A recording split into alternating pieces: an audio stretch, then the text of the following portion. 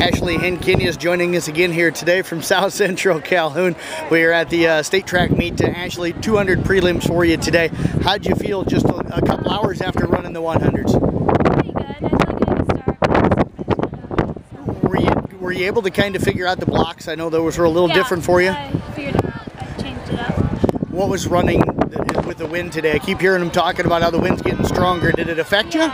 Maddie Ehrman in 4, Loy in lane 5. They were 4th and 6th last year's state meet. Stenzel have wallered out well. You were up towards the front of the pack early. Kind of, where did you feel like you kind of lost it a little bit in the race? From Assumption. Maddie Ehrman, she won the 400 a year ago. Well, Ashley, I appreciate you joining us today. Congratulations on getting out here.